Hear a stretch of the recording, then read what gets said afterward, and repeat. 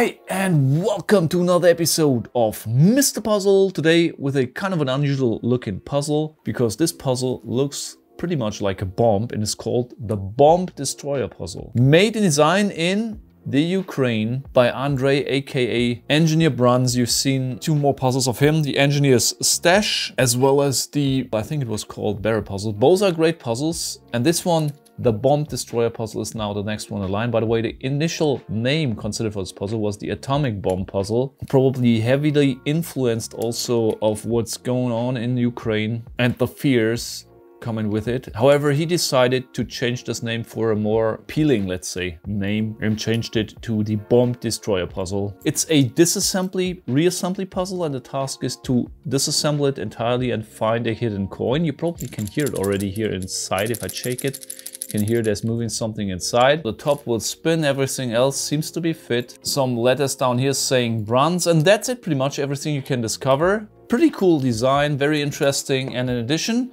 I would also like to show you some kind of a neat desk toy or something you can place on your shelf. It's called 360 Book, and it's a book, or it's actually not a book.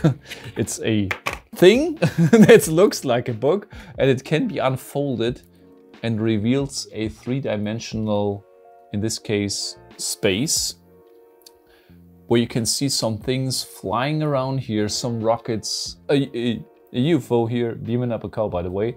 And yeah, it's a pretty cool device and very, very satisfying to look at. And I also like the way how this is created with all these single layers. Definitely worth to look at if you maybe looking for something creative to place your shelf. Just got me this one and thought maybe also interested in it.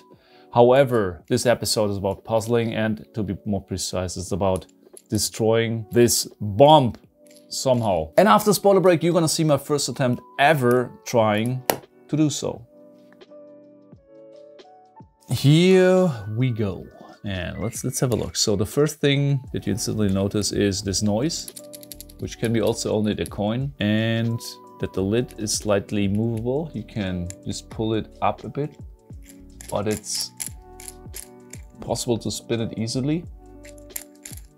Nothing blocking it, no matter how I rotate it. The tip up here you cannot push in or twist, I think. Back here everything seems to be fixed. This one cannot be moved back here, it seems. Looks also like there is something, wow, but this looks pretty much like up here.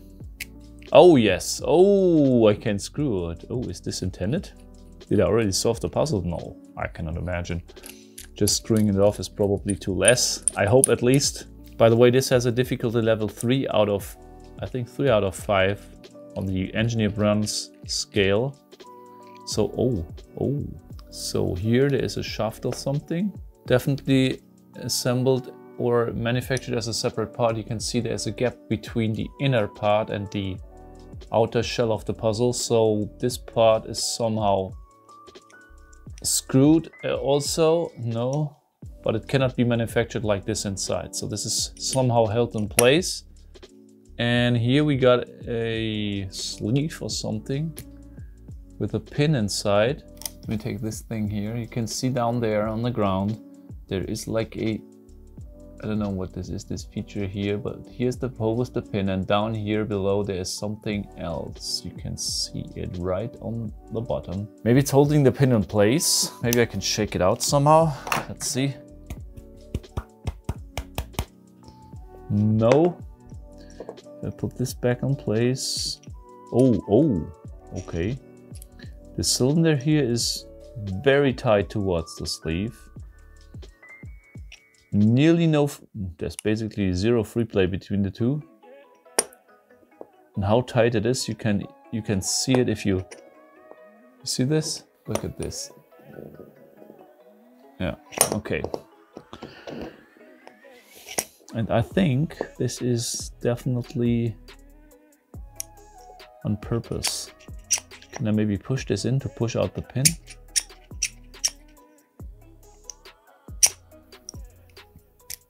Oh, a left-handed thread in here. I knew this thing could come out. Oh, and there is a hole for the pin down here. You see this? There's a hole down here, and if I rotate it and bring it in the right orientation, there's another hole on the bottom here. You see this? Maybe I need to get the pin out, put it in here, and then screw this off, or something will happen here on this one. Maybe I can just push this thing in here. Yeah.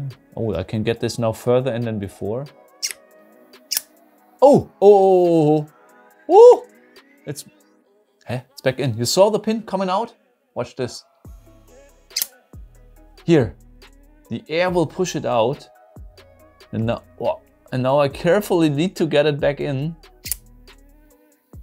So let's hold this in place. Here we go.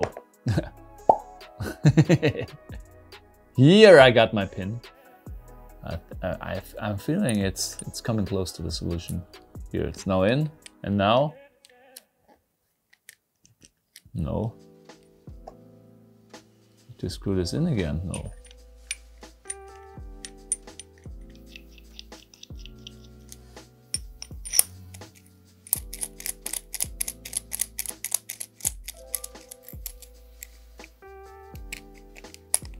Oh yes, I knew it. I knew it. Oh, okay. The tip here is only a sleeve, and this is already the solution to the puzzle. Would have been also possible, I guess, if this thing would not have been back together, right? Let me just take it apart again. So I just took a minute to look at it, how it works in detail. This little ball up here has no intentional guards being parts of the solution. It's only, from my point of view, to hold this lid in place when it's fully screwed on top. So there are all these small holes. It will interfere with one of these holes, and you cannot unscrew this because this is rotating as long as the pin is in here. It's not, from my point of view, like a feature which should mislead you and create like a stopping feature where this thing can be only moved in certain position. I think it's only to prevent that this will come off accidentally. To reassemble it, coin in here, put this here on the top, put the pin in here, and screw the thing here on the top, like so, until you hear it click. Here we go. And then you can also use this thing to put the pin in the right place. I just used my finger here to hold it in the right position. Put the pin back in here, screw this thing back in again, counterclockwise because it's a left-handed thread, and then put this thing back in place. And the puzzle is solved. From difficulty point of view, not the most difficult puzzle. From manufacturing point of view and design point of view, pretty interesting. I would rate it with a 2 out of a maximum of 5 on a personal difficulty rating scale. Let me know in the comments if you agree. Let me know what you think about this. So, excellent design from my point of view, highly recommendable. Engine it runs, another good one. Thanks a lot. We now see us more frequent again, and until next time, keep on puzzling.